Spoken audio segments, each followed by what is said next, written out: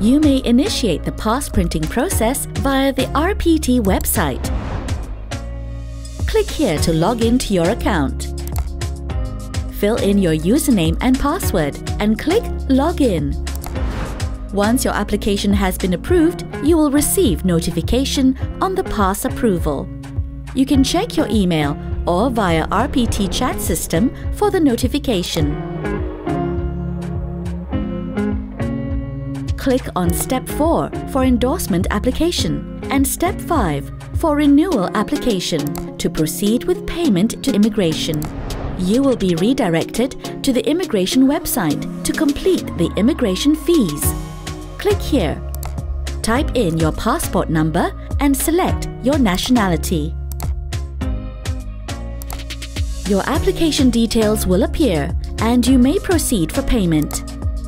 Select your preferred payment method and click Proceed Payment. Once payment is complete, please download the payment receipt for your reference and record keeping. Next, to initiate pass printing, click on Step 5 for endorsement application and Step 6 for renewal application. Please upload the required documents. Single Entry Visa (VDR) is the visa with reference that you need to collect at the Malaysian Embassy as requested. It is the Single Entry Visa with RPT reference number. It is compulsory for those outside of Malaysia. Please ignore it if your current location is inside Malaysia. Once all the documents are uploaded in the system, please click on the Proceed to Next Step button.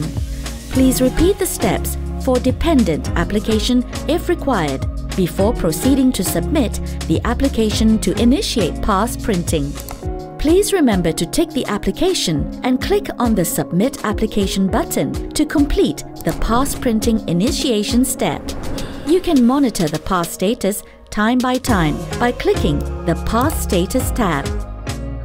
The pass delivery will take 3 to 7 working days depending on the area. And please refer to the pass delivery link which is available on the RPT website on pasting the pass into the passport. Once you have received the pass, please click on the Pass Received button and the endorsement process will be completed.